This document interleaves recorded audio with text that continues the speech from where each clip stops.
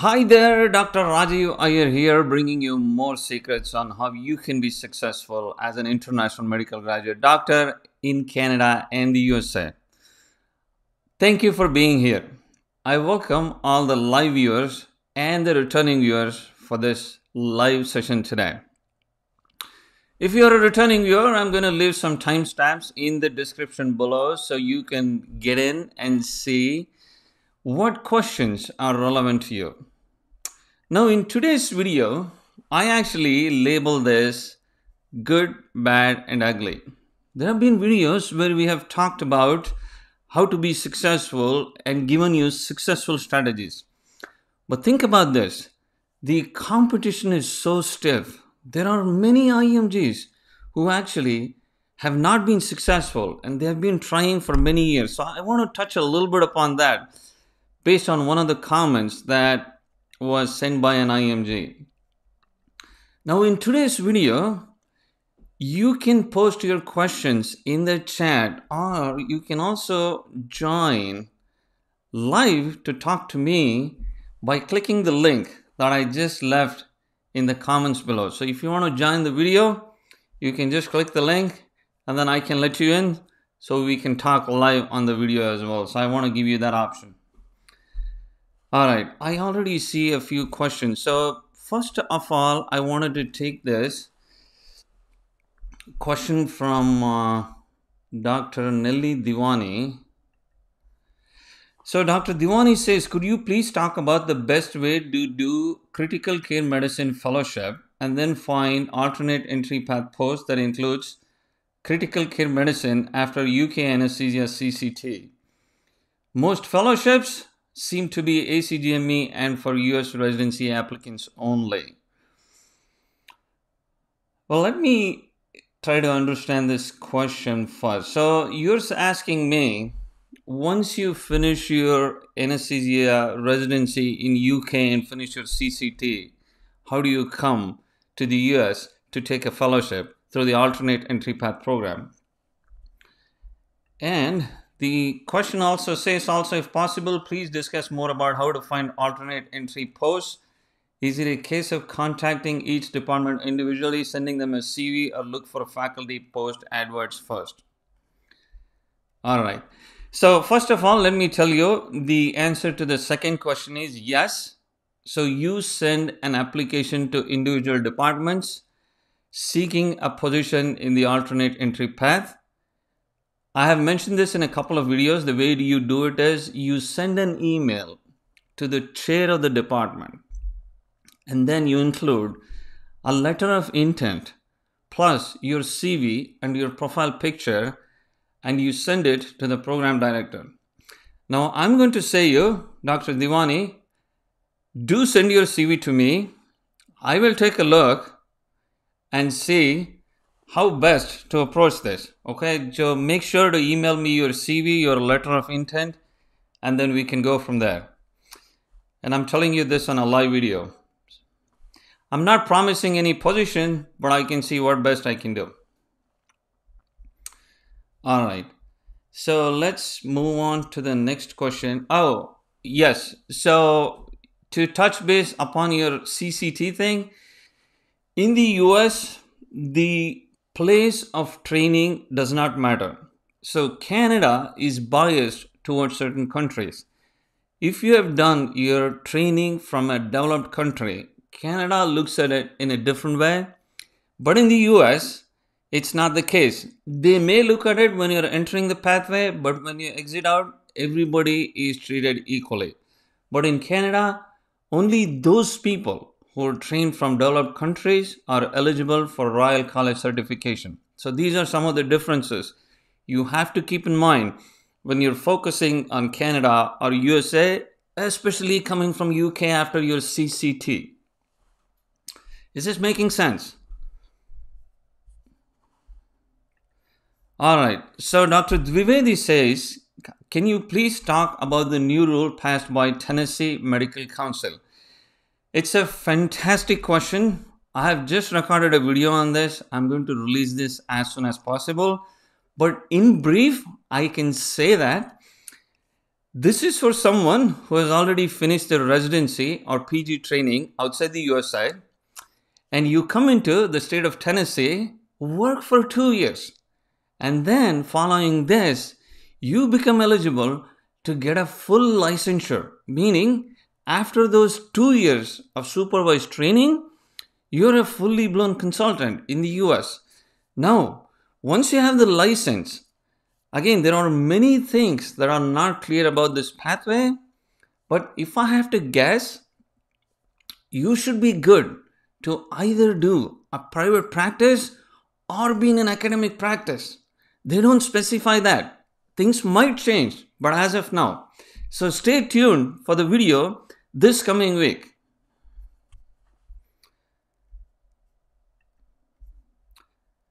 Okay, Dr. Mohammad Asif asks, hello sir, is step 3 a compulsory for alternate pathway for radiology? So Dr. Asif, when you're thinking of alternate entry path program, once you finish this program, you would be a fully licensed physician in the US. You may also be board certified. Now, to get a full license in the US, USMLE Step 3 is a must. Now, there are exceptions to this. Again, that is applicable for only a few minority of IMGs. But for the most part, I would say doing USMLE would be the safest way to come into the US through the alternate entry path program or even through any path.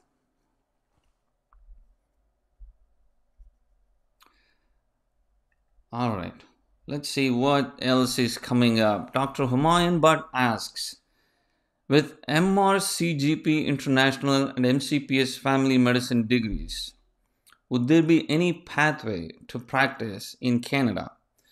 Well, what I'm not sure here is, have you done your training in the UK or is this just an exam you're taking?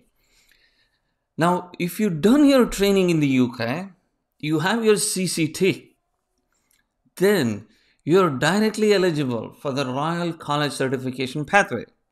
But on the other hand, if you're someone who has just done these exams without having any training in the UK, or you don't have a CCT, then you have to still go through the traditional pathway, which is you either enter through a fellowship or you do a residency.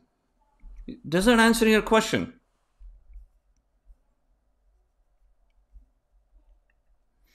All right. Dr. Ishan Sharma says, can you discuss about practice ready assessment?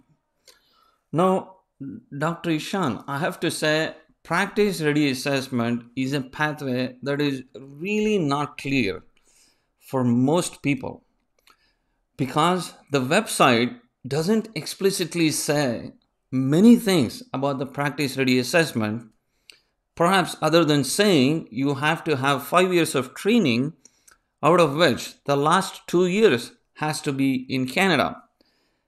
Now, I do know a person who actually used to assess IMGs. He's a very senior faculty in Canada. So I actually have an appointment with him this coming week. So I'm going to get more details about the practice ready assessment and try to post as soon as possible whatever I learn about this. Because I reached out to Royal College, I didn't get much answers. Now, this person who actually assesses IMGs has a very nice first-hand information is what I'm guessing. So let me see, I'll talk to him and then keep you all posted about it.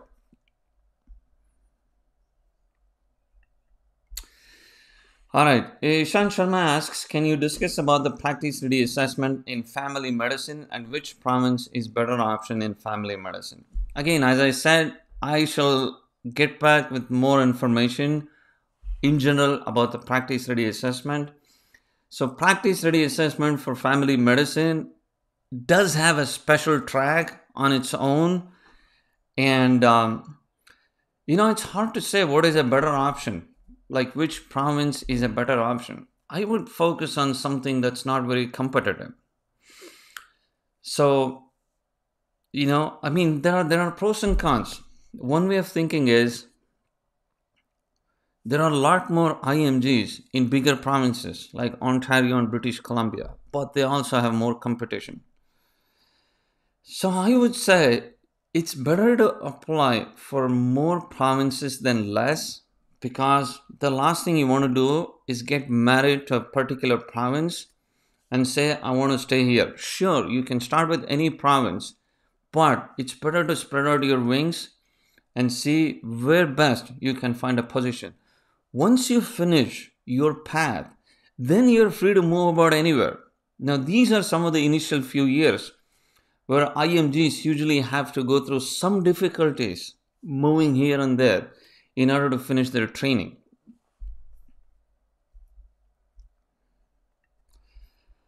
All right, Dr. Aisha Javed says, thank you, Dr. Divani, for asking the question. I also joined this live to find more about the AEP. I'm an OBGYN from Pakistan for past 15 years with ECFMG and MRCOG. I'm looking to move to the US without residency. So, Dr. Aisha, your plan should be the same. So, the way you would do it is you apply for a fellowship. Sure. Most fellowships in the US, if you look online, are ACGME accredited fellowships. In spite of that, you can still apply to these fellowship programs. Okay? That's because they may have the opportunity to take fellows out of the ACGME training curriculum. And if an IMG is outstanding, that IMG can function as a fellow along with other ACGME accredited fellows. Is that making sense? So, yes, you apply to all the fellowships. You should apply to ACGME accredited fellowships, meaning the hospitals that have ACGME accredited fellowship, because only these hospitals can take IMGs who are trained outside the country. You cannot get into private practice. You cannot get into smaller clinics as an IMG without being board certified in the US. Is this making sense how you approach this? So, as I mentioned to Dr. Divani, you follow the same path. You send an email to the chair of the department for OBGYN. You attach a nice letter of intent. You attach your CV and your profile picture. If you need my help, you can always explore www.imgsecrets.com, and you can click on book an appointment and you can check all the help I provide for IMGs.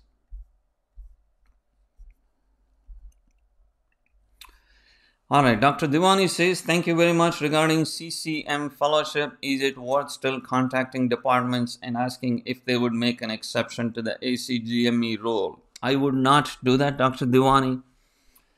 So, when you apply, your focus should be to say how good you are, how outstanding you are as an IMG, and you seek for a fellowship in your application or in your email.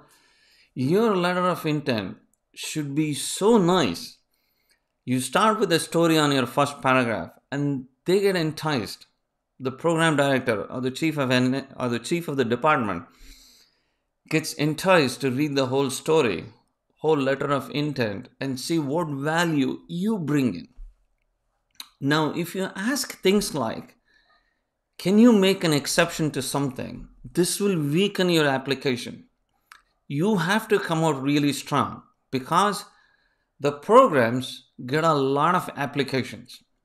So I receive quite a few applications from IMGs myself. So I can say what in general we look for is someone who comes out as really strong, really competitive, who has accomplished a lot of things. So do not write anything that might potentially weaken your application. If you speak to someone else, they may have a different opinion, and I respect that. But this is what I think based on my experience. All right. Dr. Oladayo asks, do you advise as residents to finish our training in our home country and leave to seek training opportunities in the UK? This is another fantastic question. Believe it or not, I have started recording, I have started to make script to record this exact same video on the same topic. The answer to this depends on many factors. What your long-term goal is, where your family is, and what do you want to accomplish with your life. So in general, I would say it's hard to generalize this answer for anyone in particular and depends on a lot of factors. I would say stay tuned to that video where I will go in deeper into how to make a decision. This is something that comes from the heart. Again, moving to a different country is a personal choice. It depends on so many factors. If you need help with your situational assessment, you can always explore the website www.imgsecrets.com and we can talk more about your particular situation. However, I do say stay tuned to the video where I'm going to speak more about this topic. All right.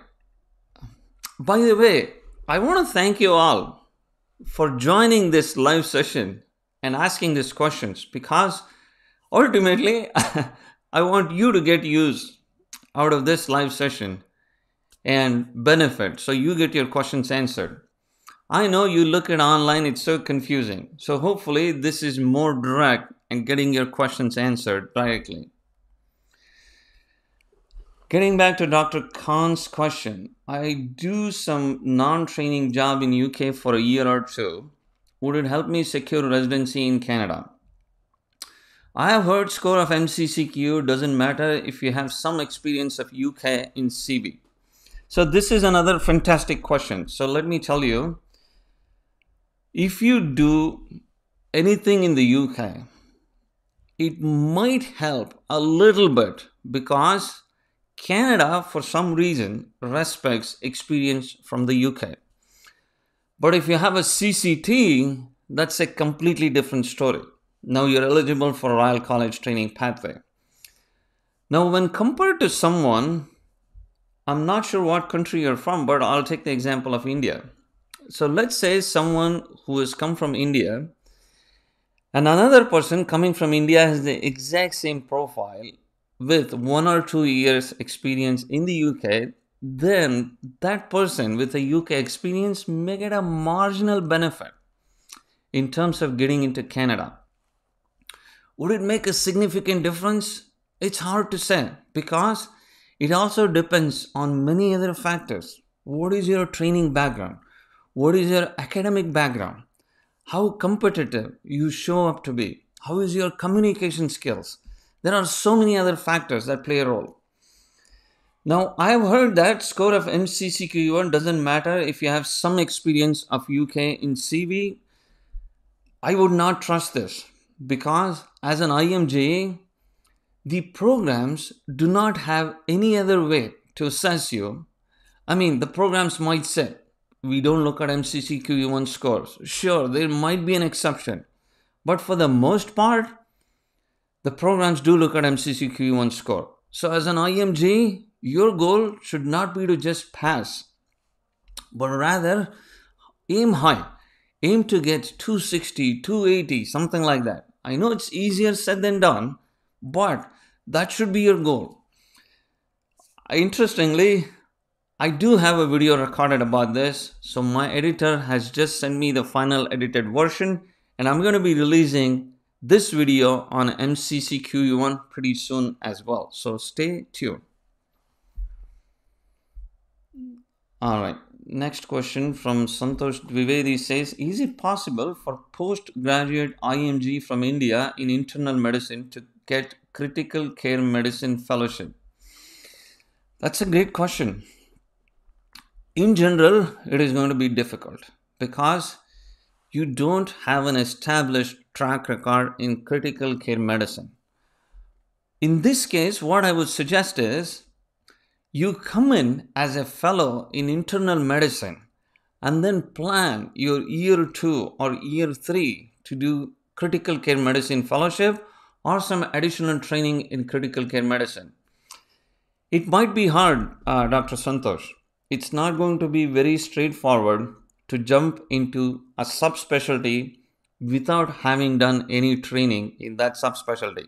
But you do have the opportunity to do a fellowship in internal medicine. By the way, I want to remind you all that if you still want to join this live session and talk to me one on one through the video, you do have the option of doing that by clicking the link in the comment below through which you can join me live on the video. All right, I shall move to the next question from Dr. Abhishek Joshi that says, third year MD anesthesia, I want to go to Canada on province-based fellowship pathway. I have noticed that some fellows get their restricted license and assistant professor position within 2 years. You're absolutely right. And I do have a video made specifically for this topic. So the first step, Dr. Abhishek, is you finish your anesthesia training, you come into Canada as a fellow. There have been quite a few IMGs who have done this. I have good friends who have been successful through this pathway. So I have seen this firsthand myself, but this is pretty competitive. Getting in as a fellow is not very easy. But yes, if you get in as a fellow, if you do really well as a fellow, you do have a good track record, academic track record during residency. You get in as a fellow, you do really well as a fellow, then there is an option of where hospitals can take you on a restricted license, hospital-specific restricted license, call you an assistant professor, give you approximately 7 years to accomplish various different things, and then you get a license that is unrestricted, which means after that you can move anywhere in Canada. And this is what I refer to as the province-based specialist pathway.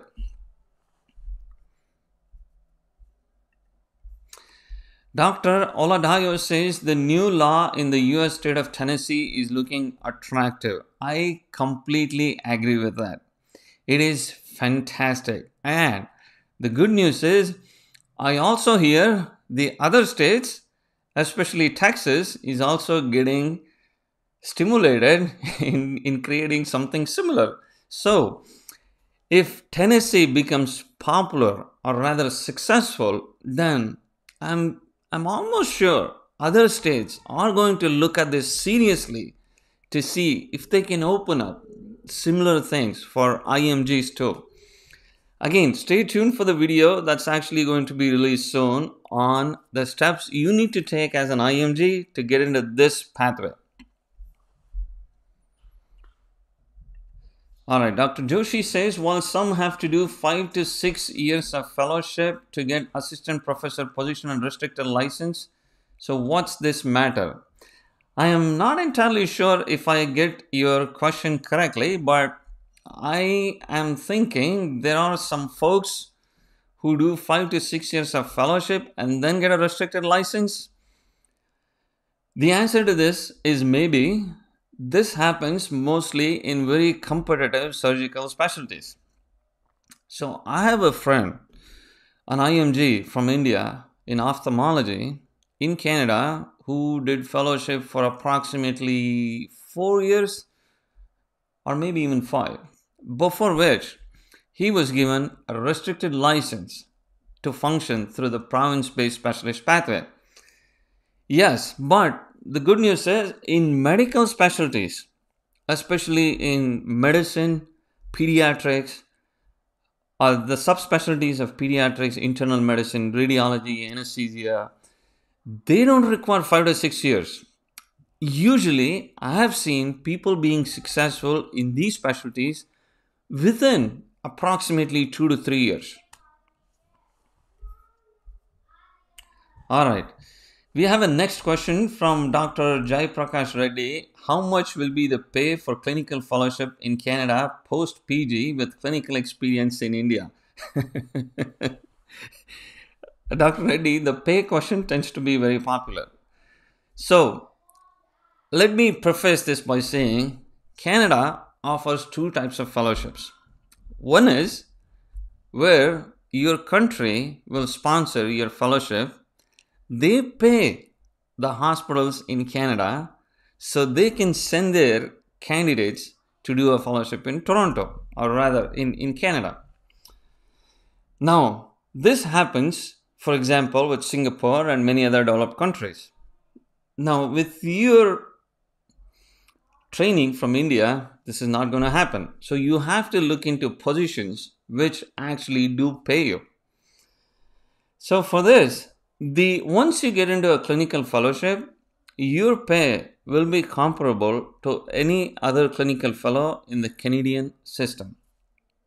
Now, the exact dollar amounts depends on various factors, on your specialty, on the province you're working, on the type of hospital you're working, because Canada as a socialized medicine, the funding for health happens from the government.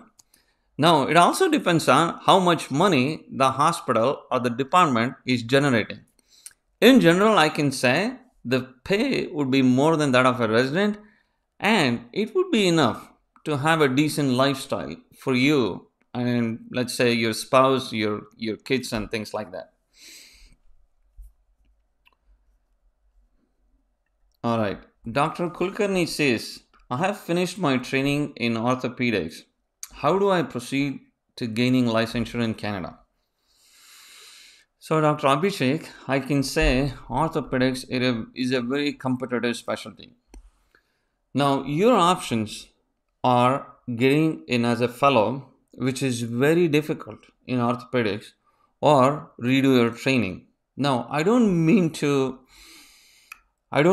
say, I don't mean to discourage you from doing anything, but I do want to put the reality in front of you. I don't want to make it feel like everything is going to be easier because orthopedic is a highly paid specialty. There are many Canadian graduates who want to do orthopedics, and there are many countries who are sending their fellows to do orthopedic fellowship in Canada by paying money to the Canadian hospitals. Now, if there is a person coming from Singapore bringing money, and if they see you where you're coming, where they have to pay you, you can imagine who they would pick. Again, coming back to your options would be to break through that, be very competitive, and get into a fellowship, which is the best case scenario. The other option is you have to redo your residency training in Canada, which unfortunately sucks, but sometimes not many options exist. Now, Dr. Kulkarni goes on to say, how do I get a fellowship in Canada having completed my postgraduate ortho training? Yeah, so this is a great question. And the path you want to choose is exactly similar to what I mentioned for anesthesia earlier. So you look at, now there are 17 universities in Canada. 17. And all of these 17 universities offer a fellowship. So for you coming from India, if you're good at French, you can focus on Quebec province. But most people from India may not be good at French. So for that reason, if you're not good at French, exclude Quebec province, focus on the other provinces. So you go into individual departments and then look at who the program director is, and then look at who the chair is. So you email the chair along with your CV, your letter of intent, and your profile picture. Now, I want to say to all IMGs, the last thing you want to do is write an email saying, can you please give me a fellowship? This will not go well. And once a hospital rejects your application, it is very, very unlikely they would reconsider this as an IMG. So your first shot has to be the best shot. So make sure you go in really well, excellent letter of intent, professionally made CV. No fancy fonts, none of that. Professionally made CV, your profile picture, and send an email. And hope for the best.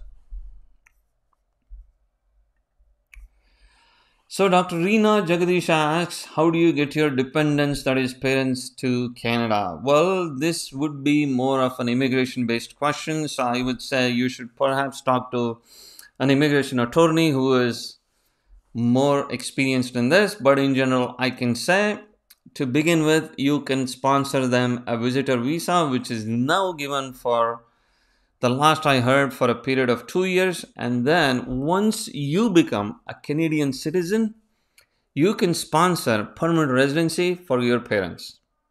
I have seen that. I have seen this personally that many people do. Alright, Dr. Asif, Muhammad Asif asks, thank you, sir, for letter of recommendation. Is it compulsory that LOR should be from US or LOR from India is enough? Well, it depends on what is this for, Dr. Muhammad. Are you asking for a residency or are you asking for a fellowship? I would say, in general, if you're able to get a letter of intent or letter of recommendation from the US, there's nothing better than that. But not most people will have that option. So I would say, whatever letter of recommendation you get is make use of it as the best case scenario. Sure, if you have someone from US who can give you, take it. But if not, just get whatever you want. If you're from a surgical specialty, what makes a huge difference is you getting a letter from someone who can vouch for your clinical work. It also helps in medical specialties, but it's not a huge deal as opposed to surgical specialties. So it may not be someone really high up in your home country institution, but as long as you can get from someone who can vouch for your clinical work, I think that should be a significant one as compared to having not having any letter of recommendation from someone like that. Is that making sense? Dr. Ayesha Javed asks, will the Tennessee law be for primary care only or surgical specialties too? I'm looking to get into OBGYN. The things about this new rule, which was just passed like a week ago, is not clear. But I have read this many times, and to me, it seems like this is applicable for all specialties because this is a state law. So once a state passes a law, my understanding, I'm not an attorney or anyone on the government, but my understanding is that this should be generally applicable to all specialties. The reason why Tennessee passed this law is because they're mostly short of family care physicians, but it should be applicable across the board is what my understanding is. There might be more information coming out about this pathway when they would make it more clear. This is very new. There has been so much discussion also going on in the US about all this and how this affects practice, how this affects the quality of care, and things like that. So I have touched upon a few things in the video that would be released soon. Dr. Ayesha says, thank you for doing this. It's my pleasure. Again, I want to remind you all, if you need my personal help, you can always check www.imgsecrets.com where you can talk to me one-on-one. I do help you based on your personal situation. All right. Dr. Humayun asks, if it's only examination-based degrees, would there be any way to enter into fellowship in family medicine or MPH program on scholarship in Canada? I have to say I'm not very clear actually about this question. I'm sorry, do you mind repeating this question all over again?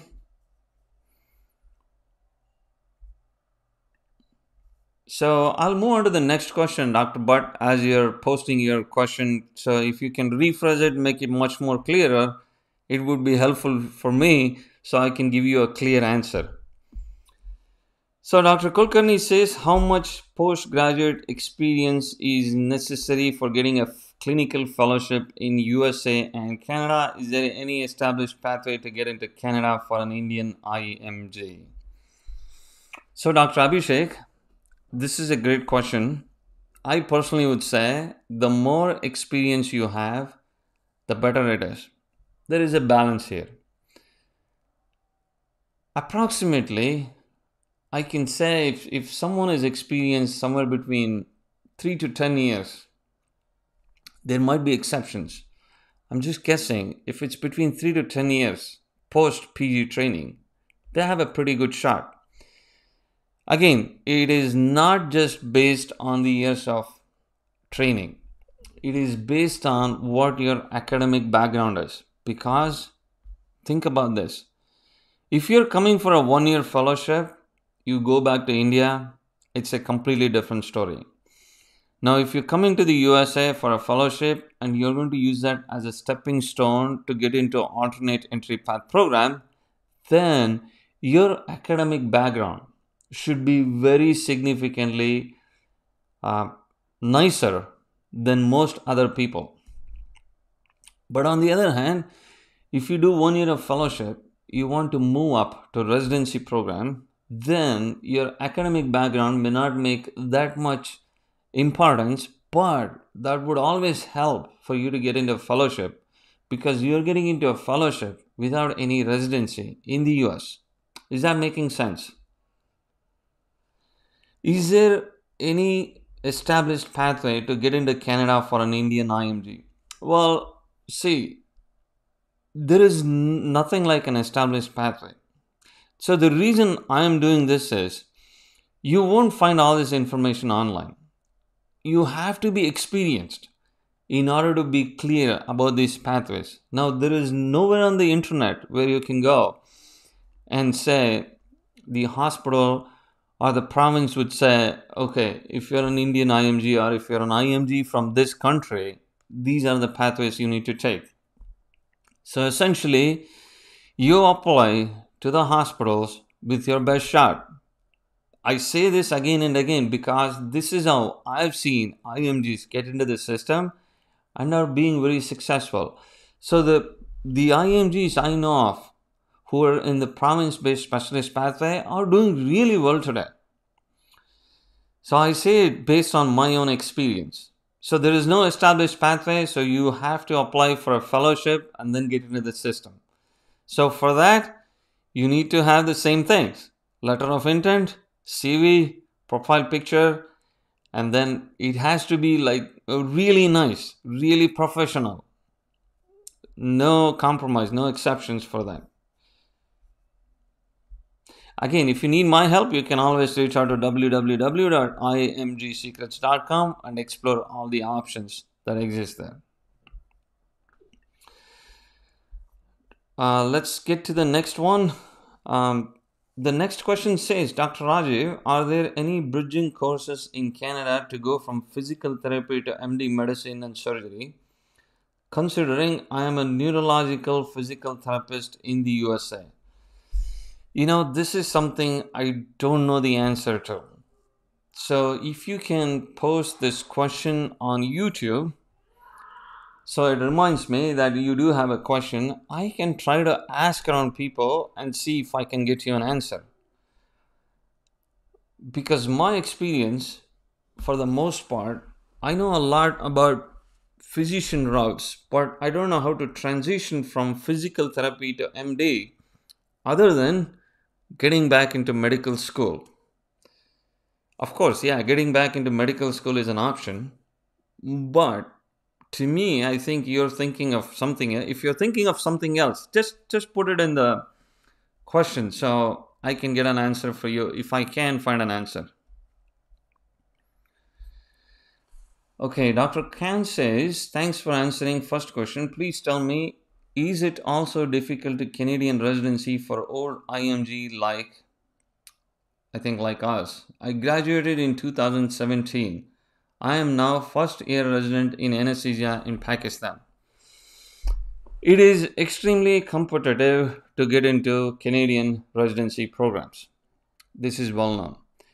Every year, there are approximately 2.5 to 3,000 IMGs who apply, and only 15 to 20% of them, so 300 to 400, get successful. the majority of IMGs do not get into a residency program. Now, in your case, the best case scenario I can see is now, if you finish your residency in anesthesia, your experience or your year of graduation in 2017 may not matter that much. Now, as long as you're pretty highly accomplished academically in your residency, you finish your residency, and then you can explore the routes of either fellowship, which is what I recommend to IMGs. Again, I understand not everyone is eligible for this, or repeat your residency program. Now, those might be the options I can think for you, Dr. Khan.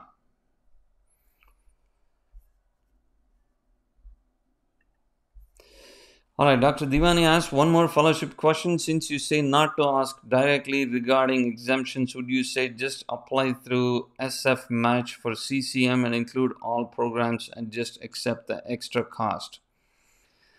If you're not trained in the system in the USA, I don't think you can go through the matching system. To apply for fellowships, you have to send an email directly to the chair of the departments. So the matching process, be it in the USA or in Canada, for fellowships is only for those folks who have been through the system. Now, of course, if it's a residency matching, then you're an IMG who is going through either NRMP matching in the USA or CORMS matching in Canada. Does that answer your question? Do let me know if I'm answering your question, because this is becoming one-sided, so I have no clue if your questions are getting answered. So please do let me know that your questions are actually getting answered, so I'm not speaking to myself. All right. If Dr. Neeru says, if there is an alternate pathway, why do people end up doing other jobs or also sometimes doing residency all over again? What a fantastic question this is. Yes, because the requirements for alternate entry pathway is very strict, meaning the alternate entry pathway is guided by American Board of Medical Specialties. Now, if you go through the alternate entry path program, then you have to go through, I'll take the example of anesthesiology. You could be any specialty, but the concepts are the same. Now, let's say you want to go through an alternate entry path program in anesthesiology. This will be approved by American Board of Anesthesiology. Now, in this case, the American board sees, if I'm giving an exception to some IMG to directly function as an attending, as a consultant in the USA, what is their background? How much are they accomplished? Is that making sense? So these are some of the things they see. So the requirements to qualify for an alternate entry pathway are extremely high. I personally know of quite a few people who have been successful through the alternate entry path program. Now, most people, in fact, when people come to me to ask for, am I eligible for alternate entry path program, I would recommend most people are not, based on what I see with their CVs and other things, because the requirements is so high. What happens is you apply to the American board, they take a few months to assess the application, and they eventually end up rejecting the application. So once they reject, it's really hard to go back and ask. So that's why I keep saying your first shot has to be the best shot. So for that reason, Dr. Neeru, most people end up repeating residency all over again. If I have to guess, that is 99% of IMGs end up repeating residency all over again. It's only 1% who are eligible for the alternate entry path program. And those 1% are all very successful. And I know quite a few of them. All right, next question is, what are the other areas of alternate entry path programs apart from radiology, anesthesia, and surgery in the USA? Okay, Most specialties offer an alternate entry path program in the USA. They are structured differently. For example, in radiology anesthesia, you come in as a fellow and then you can successfully be accomplished and then taken into the alternate entry path program. But on the other hand, if you're thinking of a specialty like pediatrics, the expectation is you are already functioning as a consultant in the USA. Now, you might be wondering, how is that happening even though I'm not trained in the US? Okay, now many US hospitals have the ability to take IMGs directly as a consultant even without alternate entry path programs. These are academic institutions. So let's say there is someone who is trained in the UK. He or she is a pediatrician.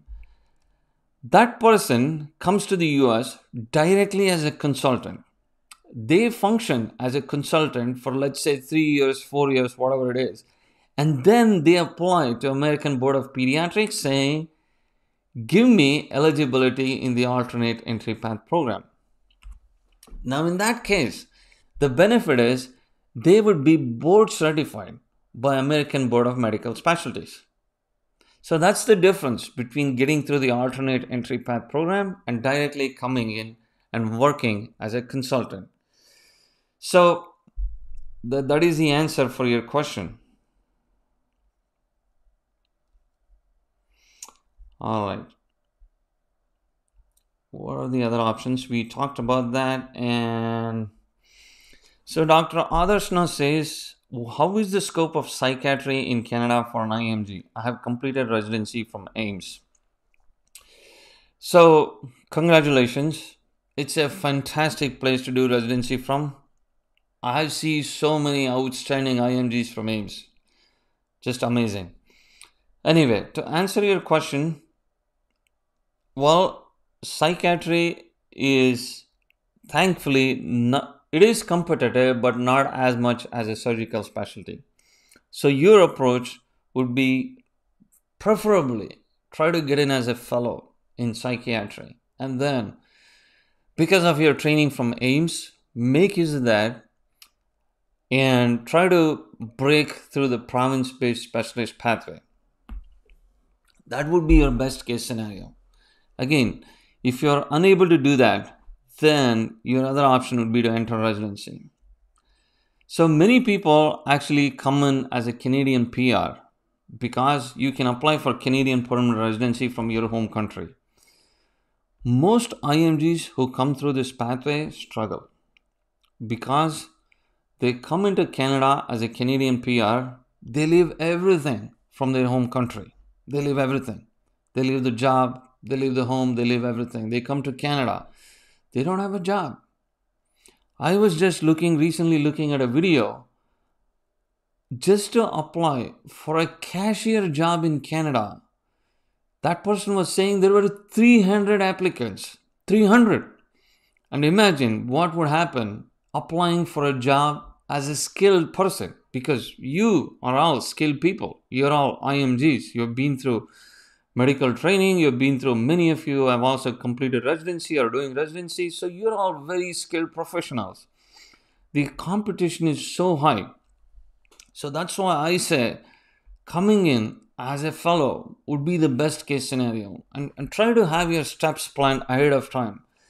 The worst case scenario is just come in as a permanent resident and then think of what I need to do, because it sounds fantastic. You are a permanent resident of Canada. Coming into Canada for the first time feels really good. But next what? This is something you have to think ahead of time. Anyway, I hope I answered your question, Dr. Arshmi. All right, Dr. Abhishek asks, as you're talking about Tennessee, we have to give you a simile. Another great question about Tennessee. So, Dr. Abhishek, the specifics of this pathway are not clear yet. But if you ask me, I would say yes. You need to give USMLE. I would also say give USMLE, all steps, be CFMG certified, and also complete your USMLE step 3. Because You need this for a full license. Plus, this will help you get an H1B so you don't struggle on J1. All right. There is another question. As you were talking about Tennessee, we have to give USMLE for that position or without USMLE? I think we talked about it. All right. Next question is, what will you advise a fresh graduate IMG planning to work in Canada do? Well, if you're already in Canada, then you have to make yourself competitive to get into Canadian comps matching. As we've been talking about, it's not too easy. So the things you need to do is focus on getting a really high MCCQE1 scores. Do really well on your NAC exam. And then try to build your CV. So try to find a research job. Again, I get it. It's not easy to find. But try your best to find a research job. Work with Canadian consultants and explore the opportunities if you have those, because if you have a letter of recommendation from a Canadian consultant, that'll help a lot. Make sure you have a specialty in mind that you want to do. Sometimes IMGs think, okay, I'm going to try family medicine because that's easy. I'll try radiology because that's easy. I'll try pediatrics. Not a good strategy. Because once you make a plan, well, you can keep something as plan B, but you should have your primary specialty in mind. Let's say, for example, it's pediatrics. Then you go into conferences in pediatrics. It's expensive. You're going to spend a lot of money for this, but you have to go there and speak to program directors. You build connections. You do all those things. So you slowly start building your CV over a year or two. So when you apply for comps matching, you turn out to be an outstanding candidate.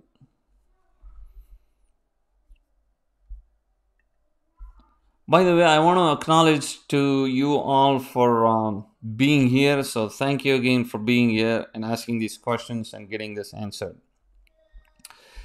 All right, so Dr. Mahesh asks, I completed DNB anesthesia with 3 years of experience, but I didn't have any publications on my name. Can I try for Canada or USA without giving any exams like USMLE or MCCQ1? Can you tell how to start? Sure. I get questions from DNBs more and more these days. So, Dr. Mahesh, in the USA, you must have USMLE in order to do clinical exams, or rather clinical practice, to get into a fellowship.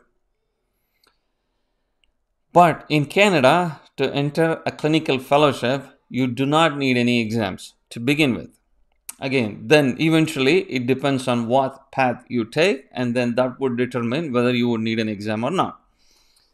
So the first step I would say is you have to make a determination or make a decision as to whether you want to move to the USA or Canada. Now, because you've done D&B and you said you don't have any publications, so you have to bring in all your significance, all your positives you have during your anesthesia training, and then highlight this when you apply for a position for a fellowship. Most people, almost all people, in your instance, end up repeating residency all over again. But I would say it never hurts to try for a fellowship. You're not going to lose anything. The maximum they might say is no. So it never hurts. All right. So next question is, if I get Royal College exam eligibility letter and give Royal College exam via PER pathway, is it valid in the US? This is another great question. Now, once you become Royal College certified in Canada and you get a full license and decide to move to the USA, you do not have to write any exams.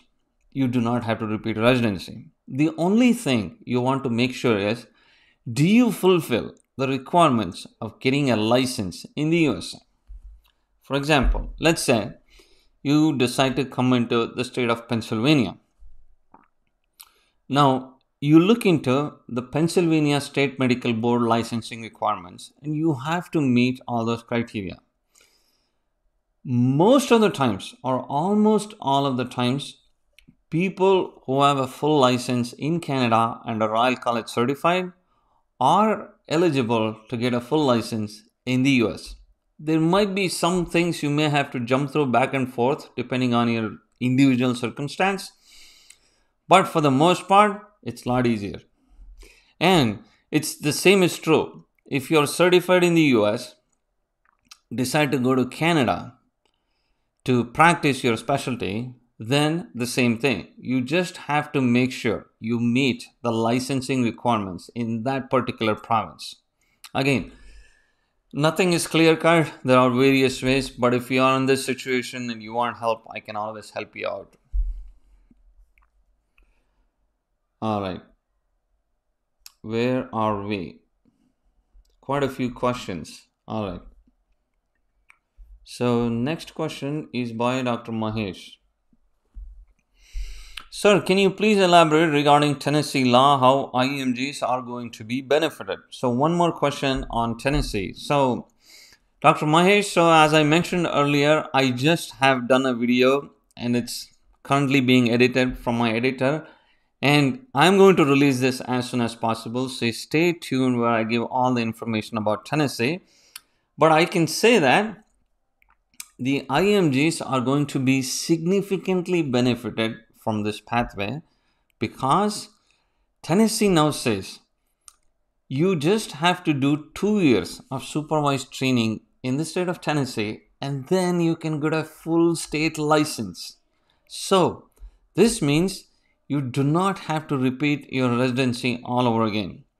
The good news is the other states, if this is successful, the other states will potentially or may potentially look into this to see if this is an option for other states as well. So, this is a welcome move for IMGs, and this is going to bring in a lot of IMGs to the US without having to repeat residency.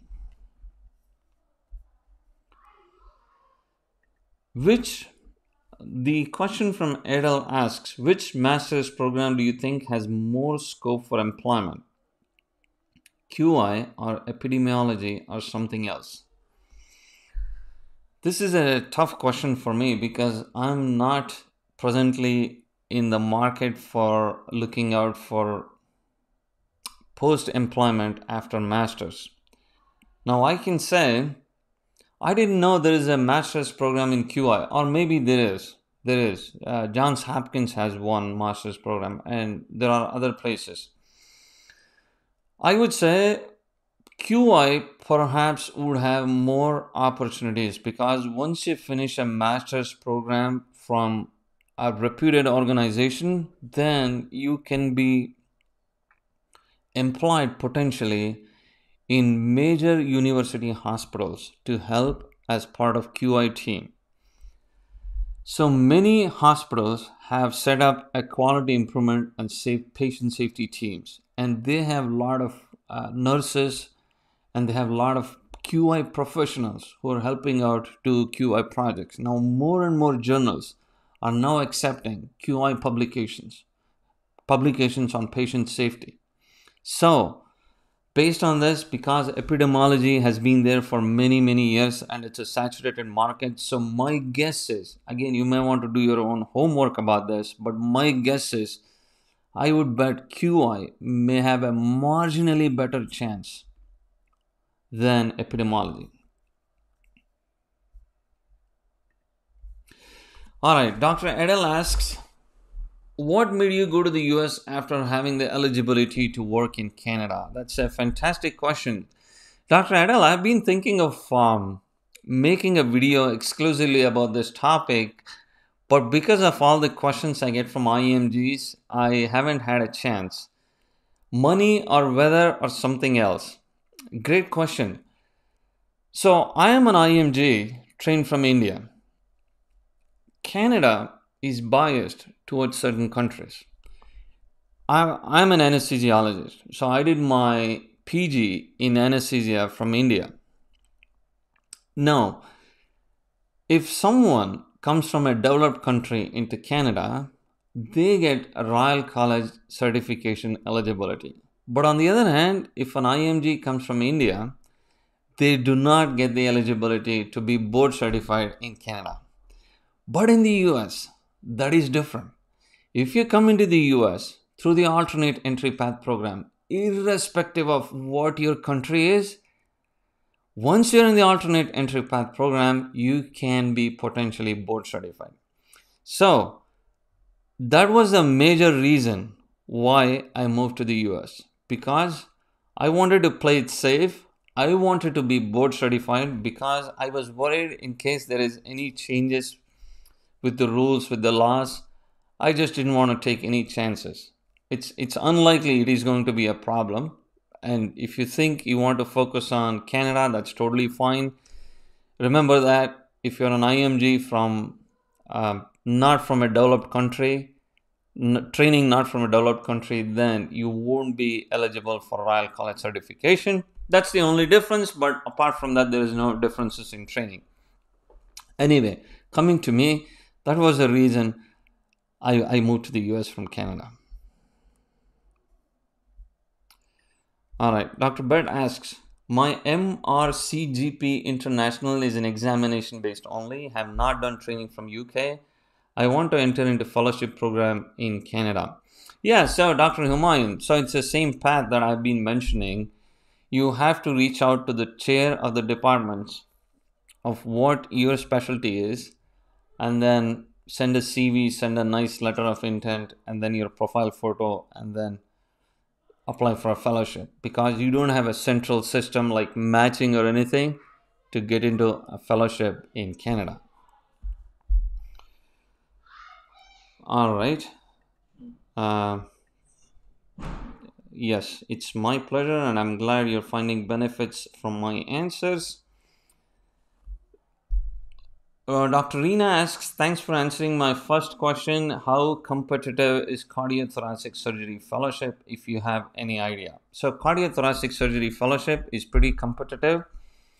But the good news is, less and less local graduates are going into cardiac surgery.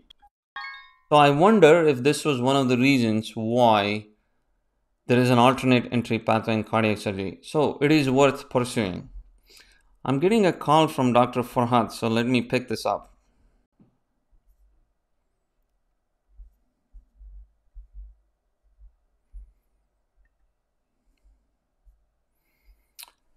Hi, Dr. Farhad.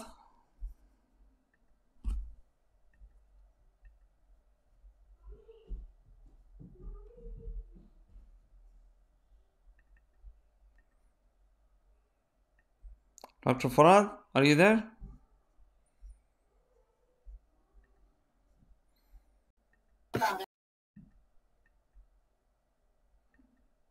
It's Dr. Farhad, can you hear me? Hello. Yes, Yeah, good evening. Can you hear me? I can. Well, I have asked a couple of questions. Yes, I've asked a couple of questions, but still I'm not clear yet. I just want to ask that I've done my MRCGP and MCPS from Pakistan, and I'm not done training. But my parents are there; they are residing in Canada. I'm intending to go to Canada. So, what pathway would be easier for me? Also, I'm interested in master in public health. So, could you help me out, So especially on scholarship basis? what is your residency training in? My residency training is in family medicine. Okay. Well, I think your best case scenario would be to get into family medicine as opposed to getting into a master's program because now with master's program, I would keep master's program as mainly as plan B, not as plan A. There are a couple of things. So one is I assume you're a Canadian citizen, right? No, I'm not Canadian citizen. My parents are residing in Canada, but I am in Pakistan. I see. Okay. because as an IMG, it's pretty hard to get scholarship for any master's program. But, well, let me not get to that. But anyway, there are, so your best case scenario would be to get into as a fellow or redo your residency training. So once you get into master's program, there are pros and cons. The con is you would be spending quite a bit of money and time for something you would think might happen. So instead of that, I think if you, again, this is my opinion. If you ask someone else, they may say something else. But if you ask my opinion, you should focus on getting into either a fellowship or repeating residency all over again, because this will eventually be more of a definitive successful path as compared to doing masters. But if you can find that position and if you do end up masters, there are some of the things you need to keep in mind. One is it's not easy to find sponsored funding for that, because the universities expect a huge payment and masters is not cheap. I have done masters in the US, so I know masters is not cheap. And also during masters you need to put in a lot of effort in a different direction. So I worry that it might be a bit of a tangential move as compared to your primary focus. Does that make sense?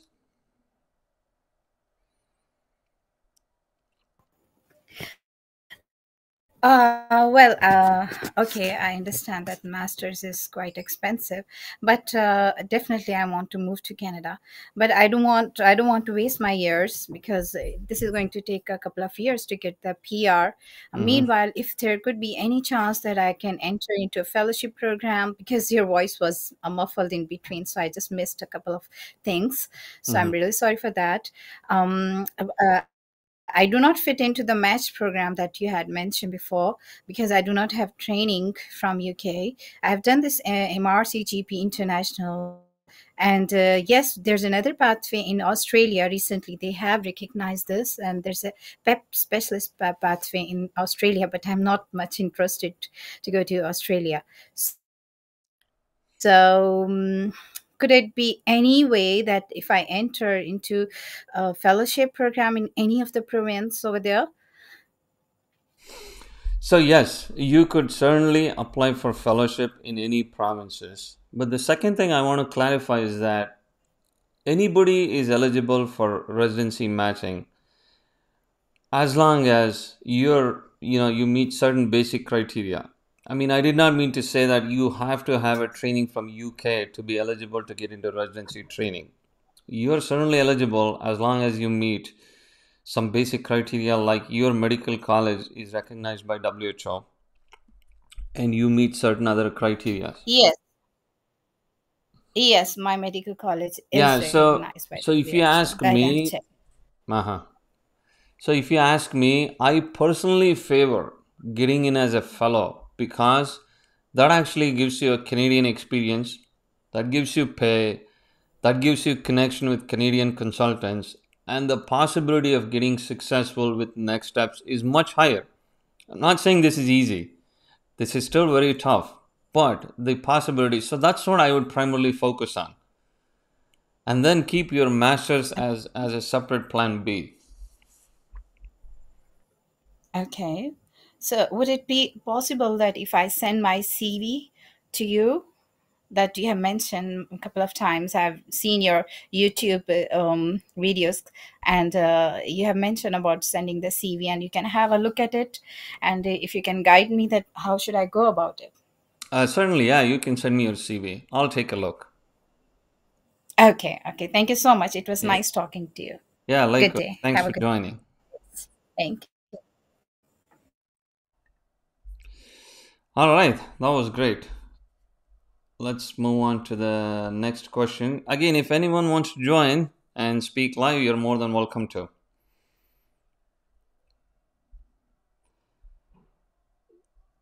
All right, I missed the flow where I was. Oh, we talked about the cardiothoracic fellowship.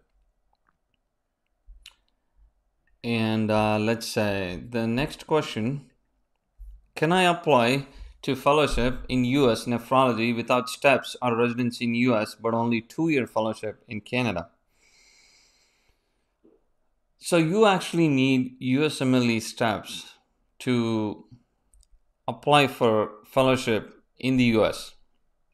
Now, if you have completed your Canadian fellowship, you're certified in Canada, you have a full license in Canada, that's a different story. But if you have not done any of those, you actually do need USMLE steps, at least be ECFMG certified in order to apply for a fellowship. I mean, you can apply anytime in order to get a fellowship in nephrology.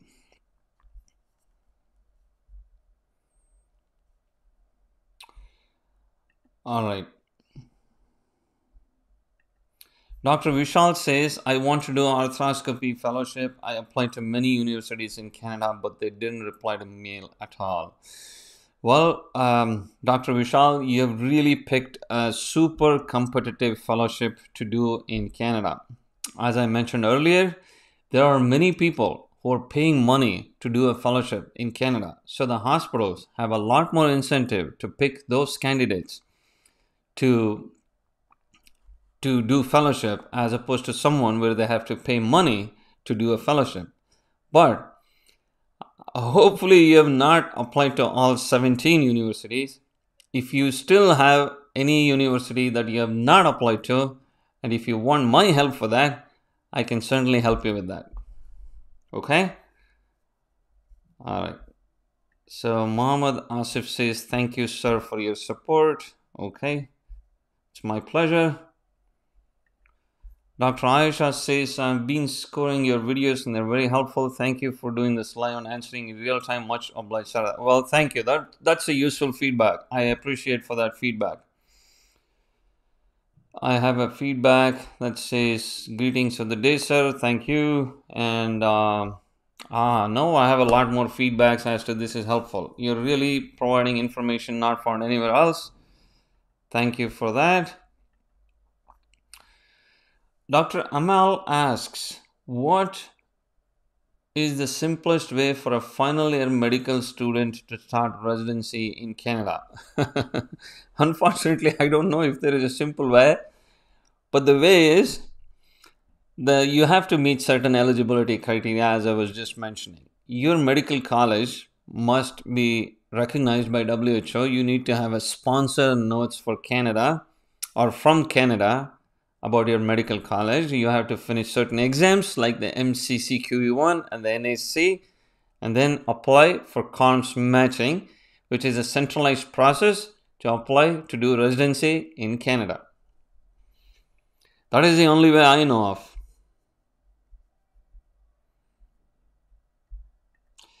So Dr. Adel asks, just out of curiosity, how many publications did you have before applying to US so that we can aim for at least that much? Well, that's a great question, Dr. Adel. Maybe I should definitely make a video about myself. So I did my residency, as I mentioned, from India, from a fantastic place called PGI-MER in Chandigarh. So I was really fortunate to be in PGI in Chandigarh, where the academic throughput and my co-residents were so outstanding. I mean, I was really with the best possible case scenario surrounded by myself. So for that reason, I got my first publication during my anesthesia residency. And I was able to quickly scale up on the number of publications I had during my residency and during my stay in PGI-MER after finishing my residency. And by the time I applied in the US, I approximately had about 60 or 65 publications, I think.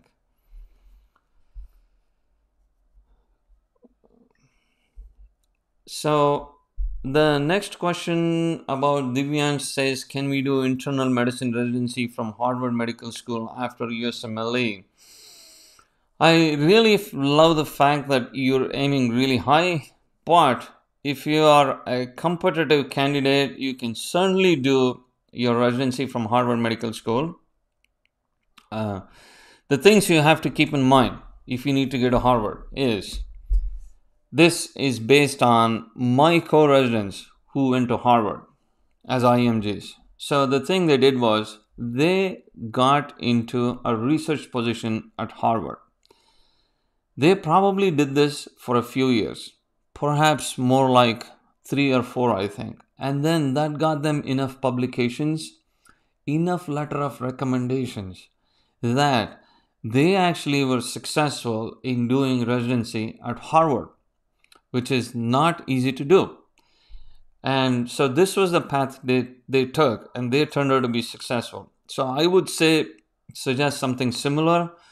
It would be extremely difficult to match into Harvard directly coming as an IMG, but if you spend a few years in a very reputed place in the US, building up your CV, producing publications, doing research, doing academic activities, then certainly you would be in a very good position to be eligible to get a residency program at Harvard.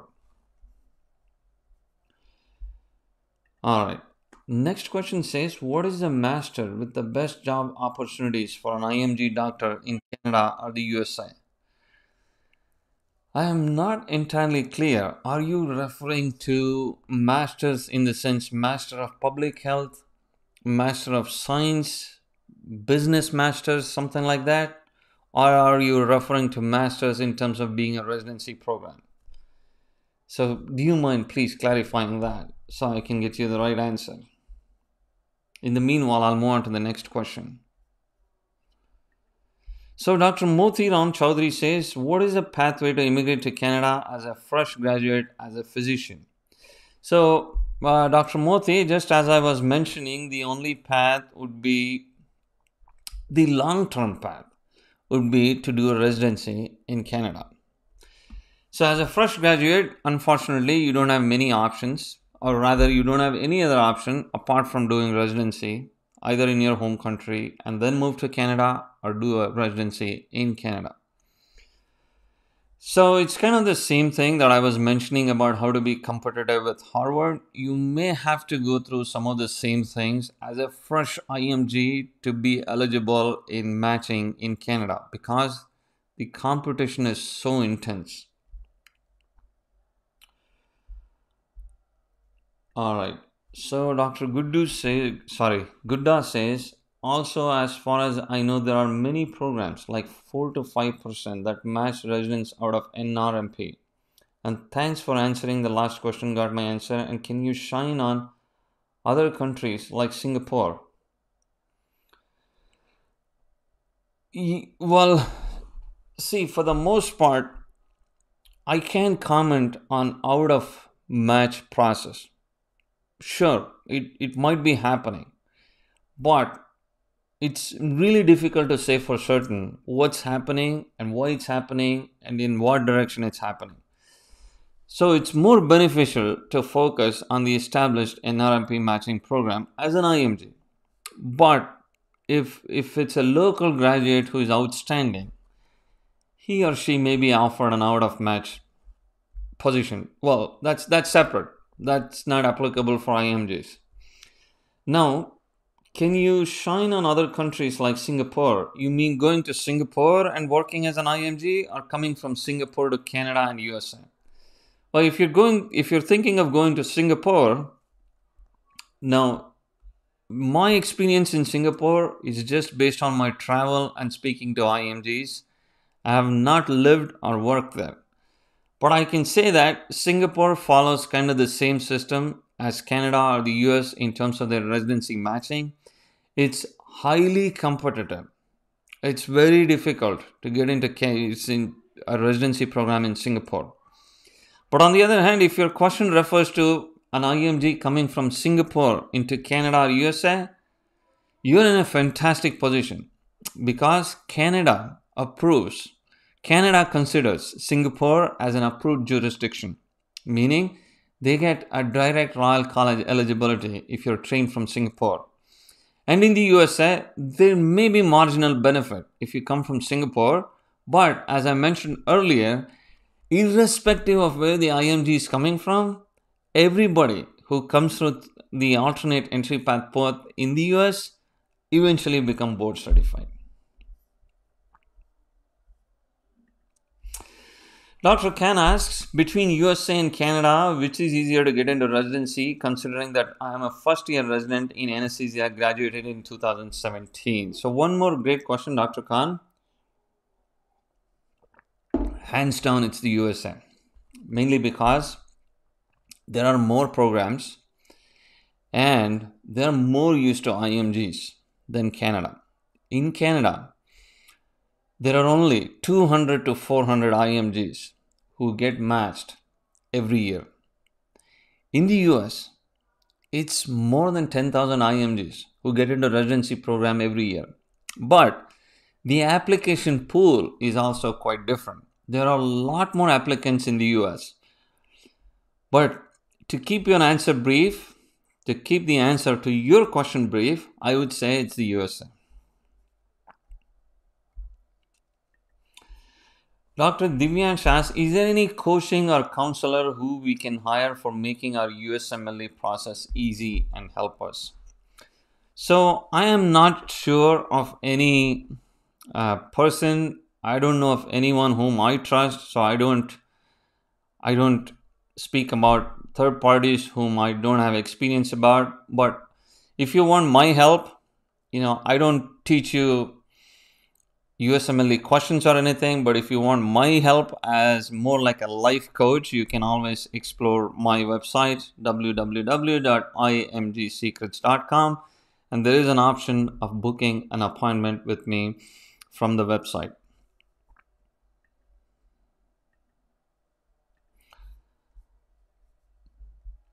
All right, so we have another question from Dr. Lempe, who has quite a few questions. Let's see one by one.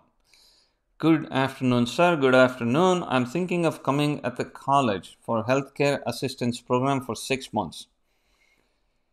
If I apply at a college without PG work permit, should I apply for both study and work permit?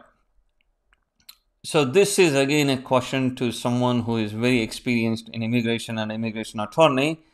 But I can say, based on my limited experience, you probably will come on a study permit if you're coming in as a student.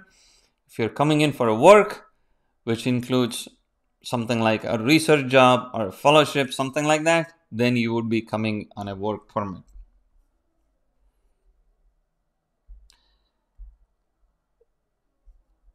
Okay, all right.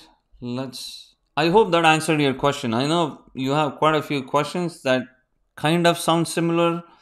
So I'm going to skip to the next person, but if something didn't get answered, make sure to indicate that. Now, the next question is from Dr. Shazia Khan, who says, what are chances of MRCGP international graduates getting entry through PEP specialist pathway? Or one should get AMC 1 instead? Now, when I started this video, I did mention that the clarity on the practice entry route or practice eligibility route is not very clear. The website doesn't say anything much. And I reached out to Royal College. I didn't get much answers. So I do have an appointment with someone who is very experienced in this pathway next week. So I'm going to speak to that who used to be a program director assessing IMGs. So I'm going to talk to him and I'll see what information I can get about this and then keep you all posted about what I learned about the practice eligibility route. Alright, next question is from Dr. Faiz, who says, I am a first year MBBS student in Pakistan. My future plan is to become a doctor in Canada. So Faiz, I'm so glad you're thinking ahead of time. I did not have so much vision when I was your age to think so much ahead of time, but I'm glad you're doing that. So be an outstanding candidate, do really well in your exams, and just plan ahead. Make sure your medical college is recognized by World Health Organization. If they don't, there are ways to go about it. and you make sure you do your MCCQ1 exam, your NAC exam, you really score high on those, you start working on some research, some voluntary work. Oh, one thing, since you're a first year medical student, you should do is you should look for clerkships in USA or Canada. So clerkships are essentially clinical experiences that actually would add significantly to your CV. So you become competitive to when you apply for matching in Canada 4, 5, or 6 years down the lane. So Dr. Harry Sodi asks, are there any chances for easy matching in COMS in coming years as there is severe shortage of doctors in Canada? Is the government going to do something? What a fantastic question. So this can be a video on its own, but I'll keep it brief and say it is very frustrating that Canada is having so many shortage of doctors, but they have so many difficulties for IMGs who are already so experienced to come and work in Canada. Now, Canada is unlikely to change any of the thing in COMS, but what they might do is they might actually open alternate pathways through which IMGs can come. So one of the alternate pathways that many people have been successful is what I refer to as a province-based specialized pathway. I have talked about this in this video. I have videos made for that.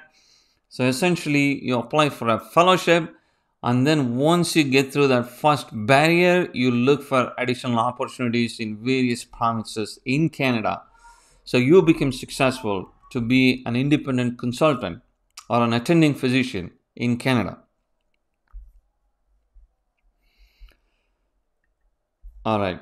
I want to ask what the next question says. I want to ask what is the simplest way for a final year medical student to get into residency in Canada as an IMG from Algeria? Well, I have been talking about the things you can do as a medical student, and it's the same thing. You know, you have to be very competitive and make sure you get good scores on your MCCQ1, your NAC, and get some Canadian research experience if possible. And you can do some observerships, build your CV so when you apply for COMS matching, and so you're pretty competitive to get into a residency program. All right, the next question says, is it difficult to get pain medicine fellowship during the 4 years of AAP anesthesia? If I am already trained in interventional pain medicine, also how competitive are the AAP? Well, it depends on a few things. It depends on where your training is from and what type of interventional pain medicine have you done. How is your academic background? Because the alternate entry path program is classified in anesthesia is classified into two types. One is a clinician educator pathway for IMGs who come from a developed country, and the other is a research and fellowship pathway for all other IMGs. So it really depends on where you fit in. In general, it's slightly easier, slightly, not much, to get into the clinician educator pathway, assuming you're trained from one of the high income countries. Does that answer your question? But what I want to say is, just to finish that point, is that you definitely should apply for a fellowship and see where you stand. Because I see that you have already trained in interventional pain medicine. So make sure you apply. One of my friends recently reached out to me. If any of you watching are already certified in the USA and looking for a J1 waiver job in anesthesia, reach out to me. I have a position open at the moment.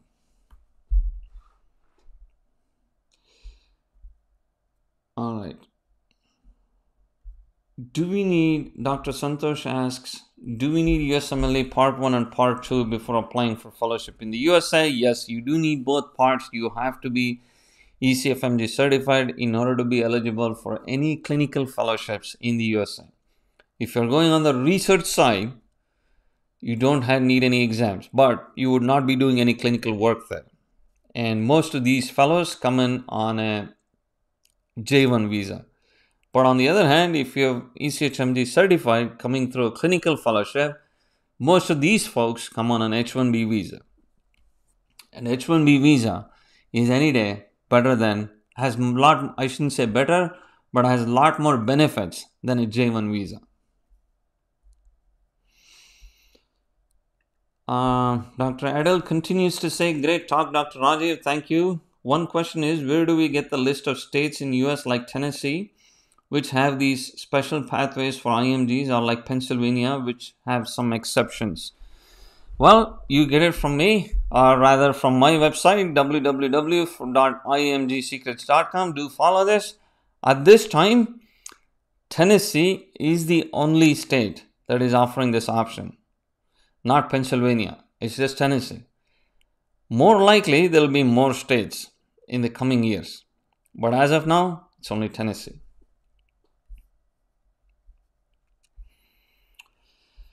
Alright, Dr. Sodhi asks, are there any chances for easy matching in columns? Oh, I think we touched upon this. This might be a repeat question. Dr. Yugesh asks, I am an anesthesiologist who completed MD in 2006. I have been practicing anesthesia since in a non-academic institution. Now I want to move to Canada. Please suggest me the appropriate route. Oh, Dr. Yugesh, this is a tough situation. There are a couple of things that's working against you. So one is, your year of graduation is in 2006. More so, the other thing working against you is that you've been in a non-academic institution, meaning you have not had any publications or things like that.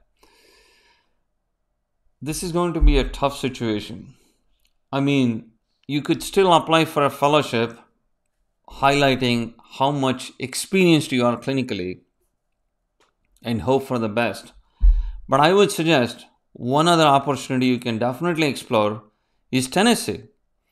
Because as we have been talking about, Tennessee has released a new rule where IMGs can work for 2 years and then get a full license. So with your experience of approximately 17 years, I think you should explore Tennessee is what I'm thinking. And once you're established in Tennessee, you get a full license, and then you can explore other pathways of what else you can do.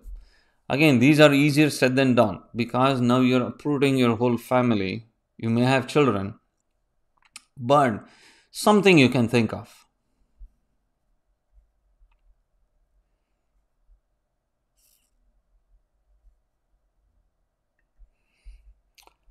Dr. Harry says, what are the chances of getting fellowship in Canada in orthopedics? I heard orthopedic fellowship is next to impossible. Kindly guide. Yes, I've been telling about orthopedics. It's an extremely competitive specialty because it's paid well and there are many people coming with money to get into a fellowship. It is extremely competitive. You're right. The chance of getting as an IMG without much experience is unfortunately pretty slim. Again, I say just apply. You're not going to lose anything by applying. Just give your best shot. The maximum they would say is no, or they may not even respond back to you. But at least you would know you have applied. But just don't apply. Make sure you send in a very solid competitive application. Because once they reject, you cannot go back to the same university. They're not even going to look at you. Alright, the next question from Dr. Adel says, for an academic post in University of Toronto, apart from fellowship, is master's program a requirement and how many publications are they looking for? The master's program is not a requirement. If you have it, it helps, but no. Most people in University of Toronto, to my knowledge, do not have a master's program. Sure, they're all Royal College certified. And how many publications are they looking for? Now, University of Toronto tells about themselves that they are the most well published university in Canada. So they look for what is called as impact factor of journals. So they look for publications in high impact journals. They don't have a number, but obviously, the higher the publications you have, the better it is. And the higher the impact factor of the journal you're published in, the better it is. An approximate number is an impact factor of 5. If you need more information about impact factors, you can always go to Google and type in impact factor and find out more about this. All right. So we have a question from Dr. Anna who says, I'm a medical microbiologist in Pakistan. What should be my route to clinical fellowship in Canada? I'm currently thinking about applying for PR. So, Dr. Anna, I get concerned when people apply for PR in Canada and then move as a PR. This is because there are many, so Canada wants a lot of skilled talent. So they give PR based on many different reasons. When you apply from Pakistan, you perhaps become eligible based on the point based system. Now, let's say you come into Canada as a PR, you must have a plan as to what your next steps are, because most IMGs I've seen who come to Canada as a PR without having a plan suffer the most. They don't get past beyond certain stage. So anyway, so to get back to your question, you certainly can apply for a clinical fellowship, but I would be very cautious and think twice before you apply directly for a PR. But rather, what I suggest IMGs do is apply for a fellowship, move in as a fellow, or move on a job, and then get your PR based on Canadian experience class. I'm not saying this is easy, but as long as you get your clinical fellowship in Canada and you have 2 years of Canadian experience, your PR will come in 6 months. It's the easiest route I know of to get a Canadian PR. And this is what I suggest most IMGs do.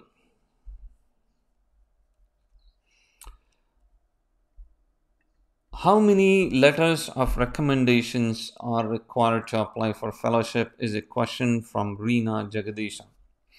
There is no number, but I would say 3 would be a good number. So when you submit your CV for a fellowship, you can actually mention your references at the end saying who your referees are. Because when I get an application for a fellowship and I see there are some referees and I see these referees are from a place I can trust, or rather I know of, then I'm a lot more confident about this candidate as opposed to other candidates.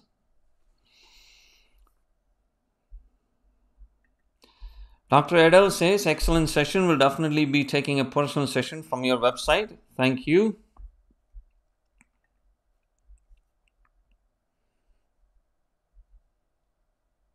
So Dr. Lempe is posting me questions. I think I answered the question that if I applied at college without PG, that if you're coming in for a study, you would be coming in on a study permit. Again, as I said, this would be a question to someone who is an experienced immigration consultant, because obviously I'm not one.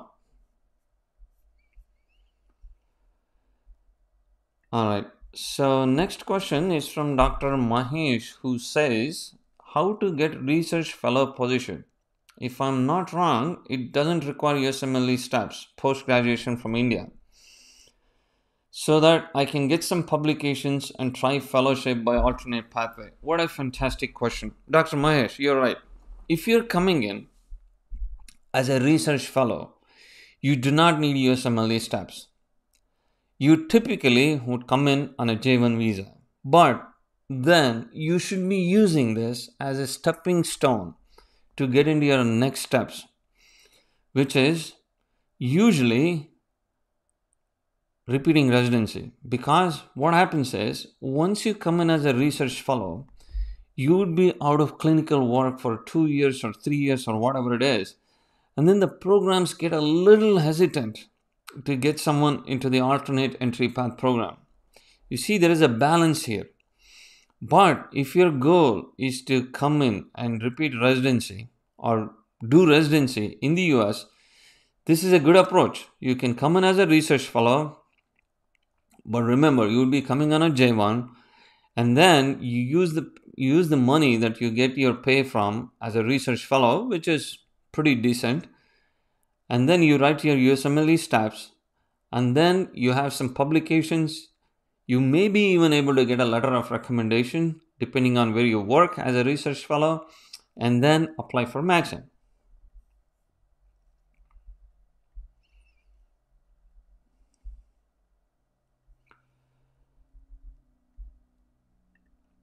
Can you make a detailed video practice ready assessment in family medicine? Practice ready assessment. Shavinder Kaur says, Dr. Kaur, I am going to do some research on this. So, because this pathway is not very clear as to what are the details, so I actually am planning to speak to some people from Canada who are established, who assess IMGs in pathways like this and see what they have to say. And then based on that, I think I'll make a video on this, depending on what answers I get. All right. So the next question is, hi doctor, is there any particular format for applying for research position in a medical university in Canada? Will a standard cover letter and CV showcasing my academic details and experience work? Yes. There is no specific format. You have to, I would say, keep your letter of intent short, usually one page, 11 size font, usually 1 inch space margins, Arial, Helvetica, those type of fonts, and keep it one page and make your CV look really professional. And that should be enough. There is no specific format. And then you send an email. Now, because one thing you guys have to remember is, because these hospitals keep getting so many applications, unless you make your email application really punchy, they would definitely look at the email. There's no doubt, because I look at all the emails I get. So I would assume most of us in US and Canada, or all of us, look at all the emails we get. But the question is, are they going to respond back to you in a positive way? So for that, you should showcase the values you bring in and how excellent you are as an IMG candidate. That's what makes a difference.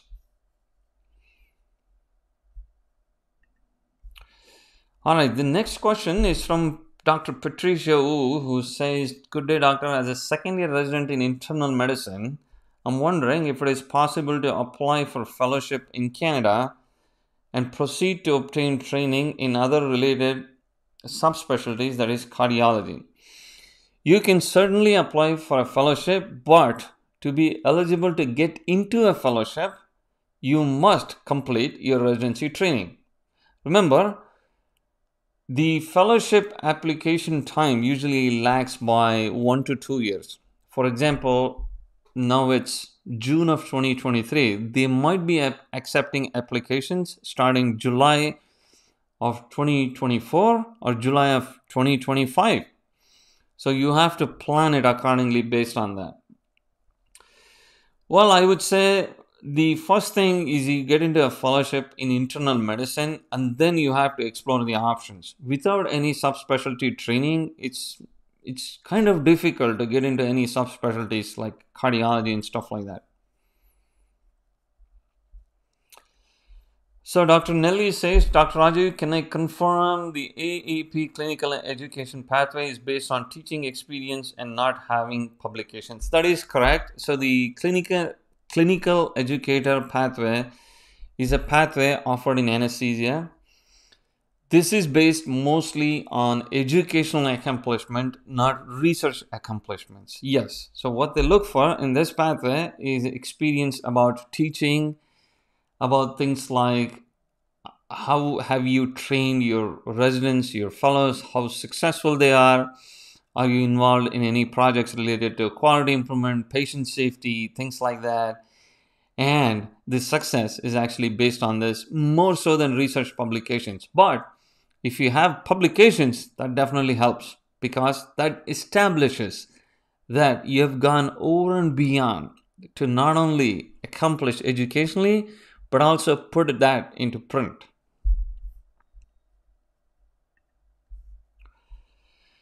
All right, the next question is from Dr. Castaneda, who says, as an old IMG trying to get into Canada in 2020, I assume you graduated in 2020. What would you recommend trying the family medicine pathway, then PEDS, my main option? So, I think you're trying to ask me what would be the residency I should be picking, family medicine or pediatrics. So, in general, in Canada, family medicine is relatively easier. I'm not saying super easy, it's relatively easier than pediatrics to match. There are a few family medicine residency spots which was left vacant this past residency matching program. I couldn't understand why. I was very surprised when I looked at the data. Hopefully, there's something I missed, but anyway, so family medicine is relatively easier. Can we get a research fellowship in the USA without USMLE? Yes, you can. A research fellowship does not require a USMLE because you don't have any patient contacts with this research fellowship. But once you think of having anything where you're having contact with patients, like a clinical fellowship, then USMLE is a must. Well, there are exceptions, but we won't get there.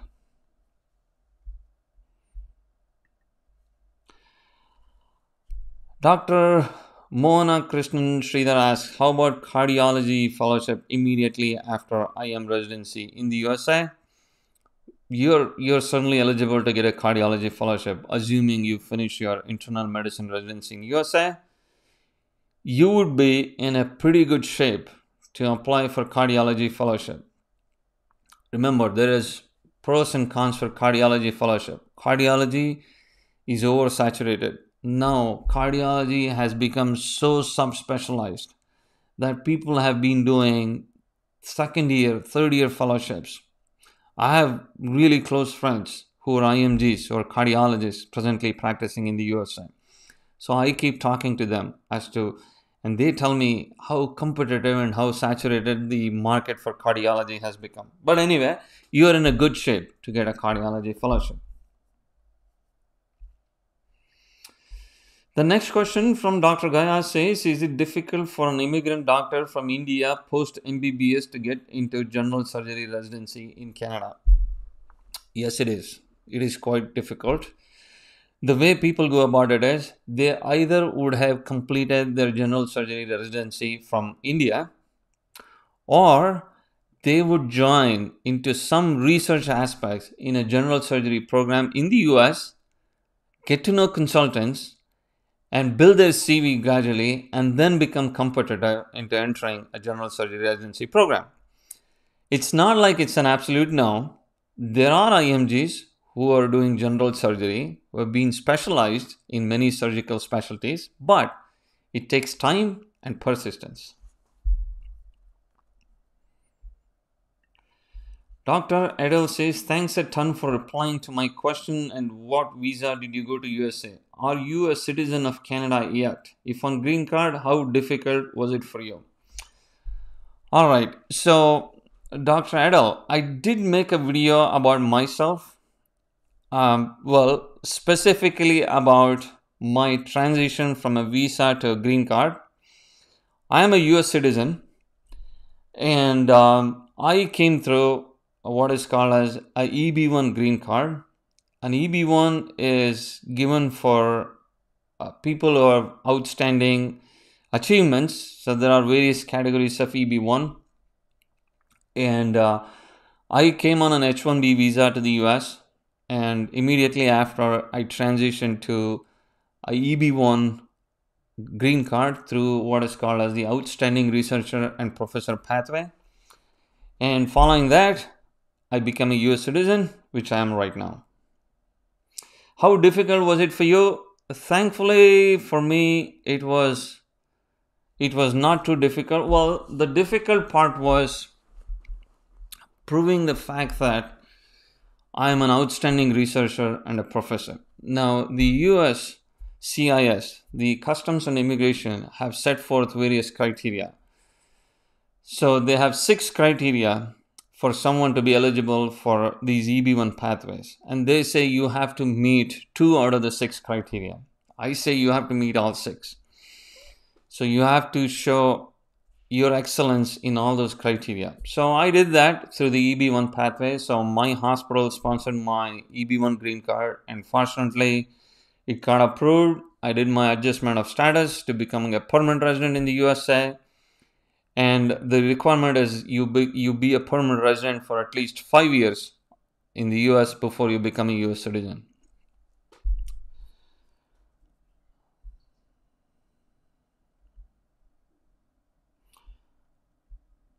All right, so Dr. Mahesh asks, can you guide how to get into research fellowship? I mean, the approach. The approach for getting into research fellowship stays the same. So essentially, you first focus on what your specialization is, and then you make a strong application with a letter of intent, your CV, and then apply to the departments. Or if you find a researcher in a department, you can apply directly to them. But essentially, your approach for applying to either a clinical fellowship or research fellowship, in my opinion, is not significantly different. You follow the same road because ultimately, you want to be successful in getting a position in these pathways.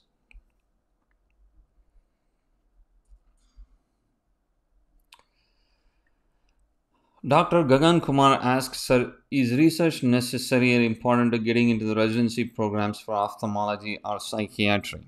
No, you're looking into 2 extremely different specialties, Dr. Gagan. For psychiatry, you don't need any research. It's not necessary, not important. IMGs do match in psychiatry. But ophthalmology is extremely difficult. I rarely see IMGs in ophthalmology. Not that they don't exist, they're very rare. 2 reasons. One is there are very limited number of spots in ophthalmology. It is highly paid. There is another reason, excellent lifestyle. They don't take calls, or rather, I should say, when they take calls, it's not busy. So, ophthalmology is a very desirable specialty. To get into ophthalmology, you need to, yeah, be pretty good at research, and you need to have publications. You need to even probably have a residency from your home country in ophthalmology. Yeah, ophthalmology is not easy. Dr. Maloti asks, can USMLE exams be used in Canada? This is a great question. This used to be the case many years ago, and then Canada realized we can make a lot more money. Well, maybe Canada realized they're better off with MCCQE1, so now no. You cannot use USMLE exams for Canada. The only option is MCCQE1. All right. The next question says, hello doctor, I want to move to Canada after my internal medicine residency in USA. Is it better to work as a hospitalist from some time in Canada or directly apply for fellowships? If you want to move to Canada after your internal medicine residency in USA, I would directly apply for a fellowship. I don't think you need to spend more time working as a hospitalist unless you really want to, but not for the purpose of fellowship.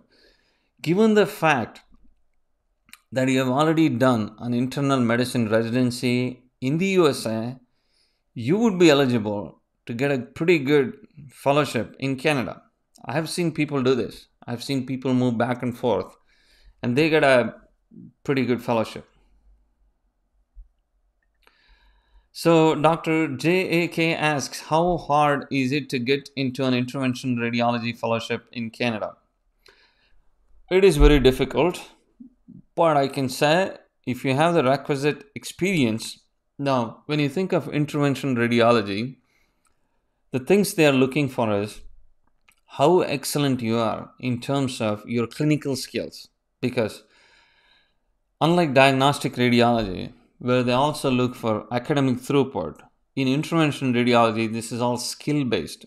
Now, if you come with a lot of excellent training, good references, then you would be at a pretty competitive spot to apply for intervention radiology fellowship in Canada.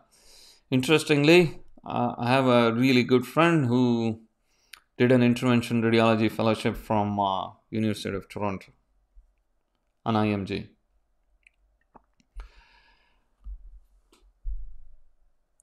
The next question from Spider007 says, I saw the requirements for the Fellow of University of Calgary. The fund scholarship from my institution is necessarily, is that sure? I'm sorry, I don't get the question. If you can rephrase that, then I would be happy to answer that question. Dr. Manohar Sharma says, do old graduates match into surgical residency in USA? You just mentioned about some research experience, how to get into research in surgery in USA from India. And can you elaborate a bit?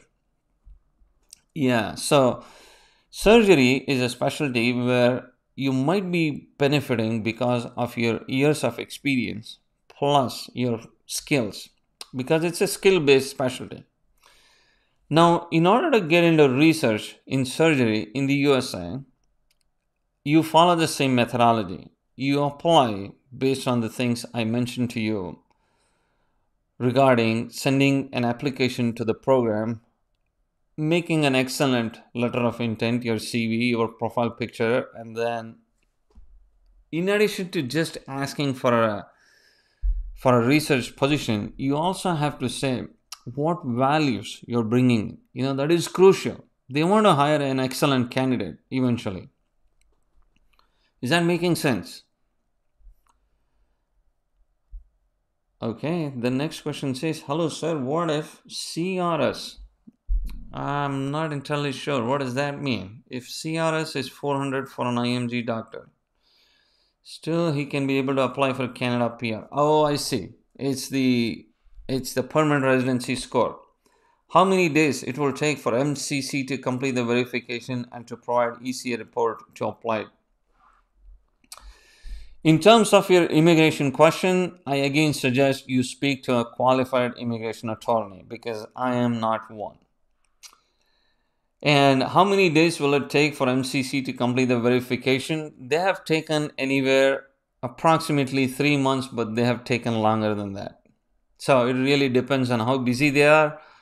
And especially with COVID, they did have a lot of backlog, and I hear IMGs saying they're taking a lot more time than before.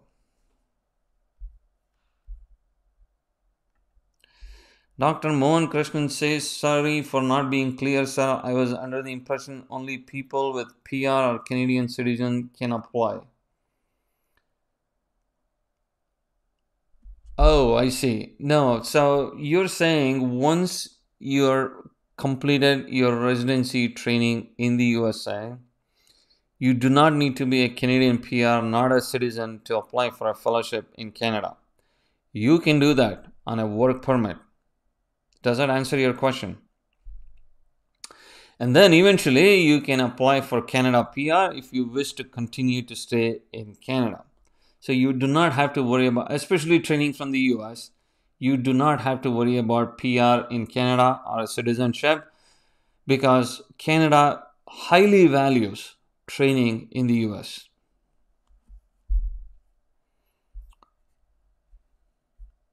Okay, so it was fantastic. I did not realize we already spent 2 hours talking about all this.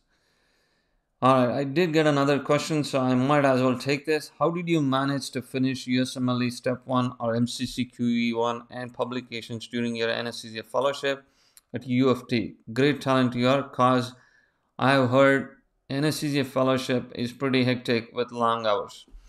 So, Dr. Adel, thank you. So, you're really motivating me to make a video about myself, which I think I definitely should do. So, let me tell you, I said I did my residency from India.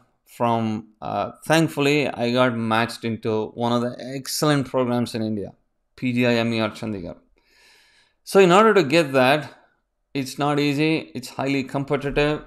So, it's like getting into Harvard Medical School in the US. So, I had to read a lot. So, I felt like my baseline knowledge for writing USMLE was pretty solid. And for that reason, once I started doing fellowship in Canada, I did not have to spend much time taking USMLE exams. I spent a few weeks and I was comfortable, confident enough that I would really ace the exam. And thankfully, during those times, the score was reported as both a 3 digit and a 2 digit score, and we went by 2 digit scores, and I got more than 95 on all the steps with just a few weeks of reading, because what I read for my Indian residency programs really helped me have a high baseline knowledge that reduced the time I took to take my USMLE. You're right, anesthesia fellowship is pretty hectic with long hours. Interestingly, when I did my residency in India, they had a solid management of time, so I never worked for more than 12, 13 hours, which is now the regulation in the US. I had a pretty good um, time management during my residency. I was shocked when I worked for 24 hours for the first time when I did my anesthesia fellowship in Toronto, because that's how it was. Sure, they tend to be a lot more busier, but then once you know how to manage your time, I think IMGs can be successful in finishing these exams. These exams are not about studying hard, but studying smart. You have to focus on the right materials and high yield topics to get a high score. And interestingly, I made a video on MCCQ1 on how to focus on the right strategies to get a high score. So that's getting edited from my editor. So hopefully I'll be releasing that soon. All right, I'm getting more questions. Dr. Pupa, I'm sorry if I didn't say that right, says thanks for the wonderful content and answering live. I want to ask, after completing IM residency as an IMG, how should I apply to a cardiology fellowship? So this is true across the board. As an IMG applying for research fellowship or clinical fellowship, you're not going through any standard matching or anything. So essentially, you find the individual departments in which you're interested in and send an email to the chair along with your personal statement or letter of intent, really nicely made professional CV, and your profile picture. So that's all you need. And it's pretty standard across the board, all specialties. You just follow the same strategy. All right, Dr. Ramesh Babu asks, what are the chances for Indian MBBS doctor in Canada, either job or study? Now, Dr. Ramesh, if you want to continue as a physician in Canada, your only option is to do residency. It's very competitive. So, as I said, only 10 to 15% of IMGs match every year in Canada because there are so many applicants. It is not easy. You really have to build yourself up, make your CV stronger, and come with a really strong application when you apply for your residency. Now, in terms of job, you can look for some research job, but when you look for research job, make sure Canada has a national occupational classification categories. So make sure you get a job in those categories that will make you eligible to get a Canadian permanent residency through the Canadian Experience class. This is really critical. There is a huge competition for this. So, come up with a strong application. A lot of time, persistence is what will make you successful.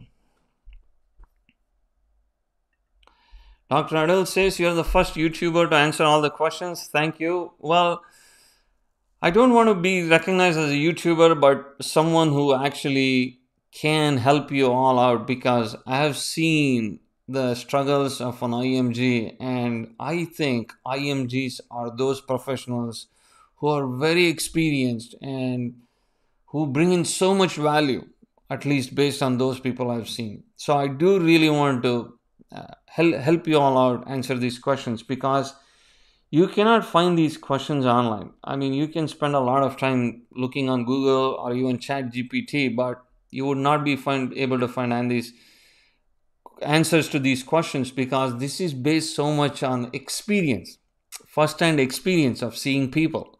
That's what makes it unique. All right, Dr. Reena asks, what is the work hours for fellows in Canada? So, Dr. Reena, it's going to be pretty competitive. It's going to be long hours.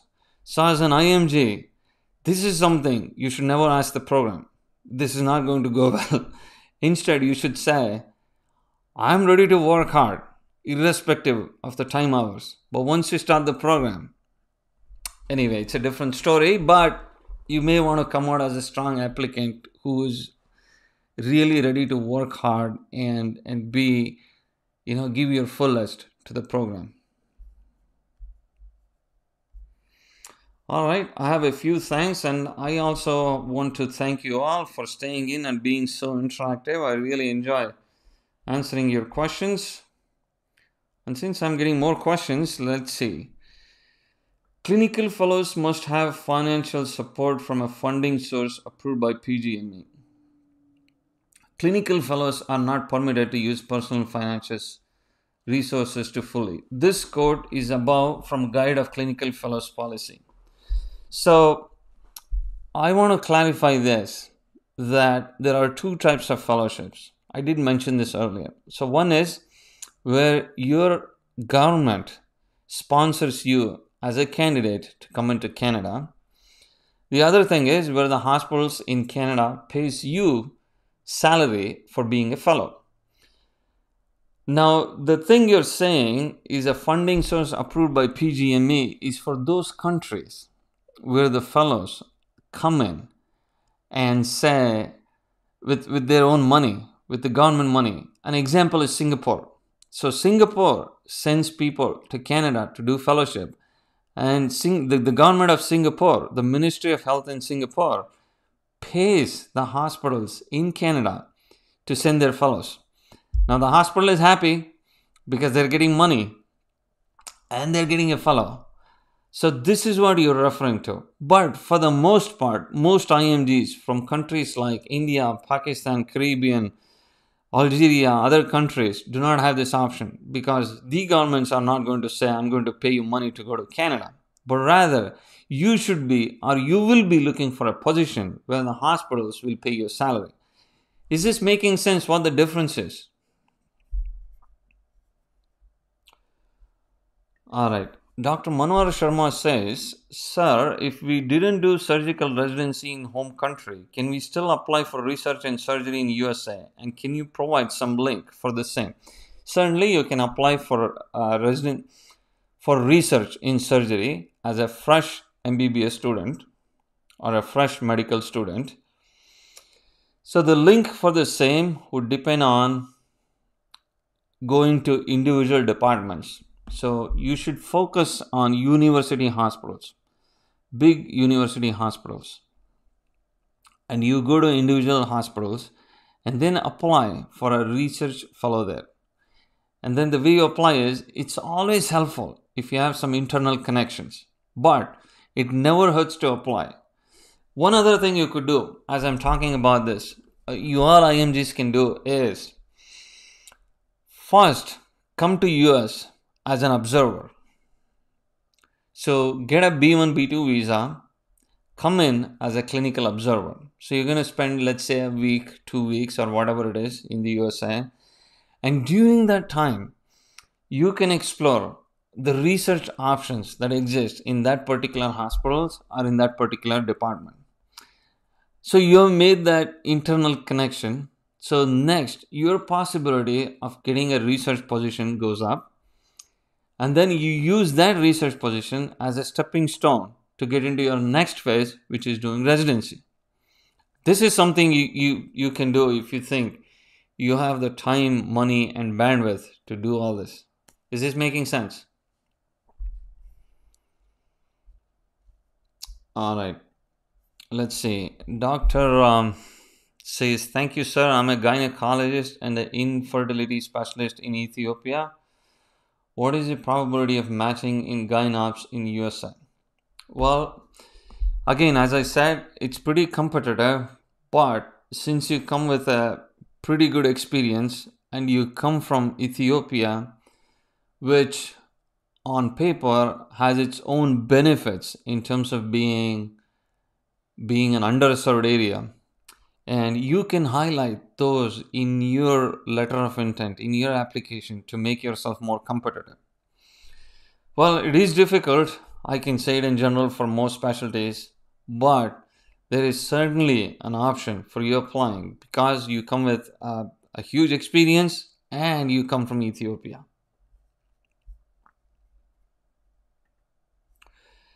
So Dr. Gudda says, "That's a great motivation. I'm a fresh graduate and don't remember anything from first year." You're not alone. Everybody goes through the same thing. But as I said, the focus is to study smart and focus on high yield topics. If you have a good baseline knowledge, which comes by reading textbooks, in my opinion, then you can always build up on, let's say, focusing on USMLE World or First Aid or whatever it is.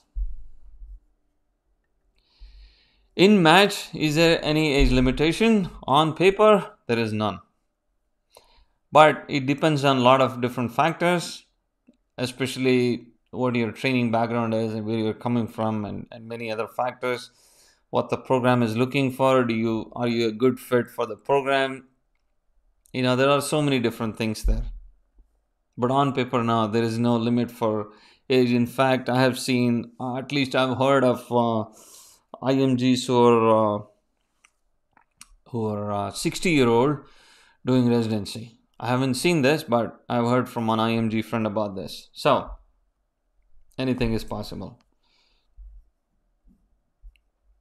All right. So, I really enjoyed talking to you all and answering your questions. I do hope you found this helpful. Again, I want to emphasize that if you want my personal help, you can always look at www.imgsecrets.com and look for options to book an appointment with me. I will be certainly glad to help you on those things. Of course, there's a cost for that because I get so many requests. I just don't have time to. I wish I had more time to help all of you, but unfortunately I don't. I have 24 hours just like you all.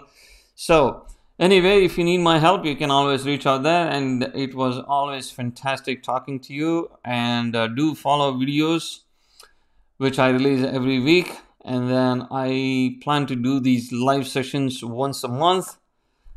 And because I really enjoy talking to you all. So I wish you all the best. Again, do reach out if you have any further questions. And thank you all. Take care. Stay safe. I will talk to you soon.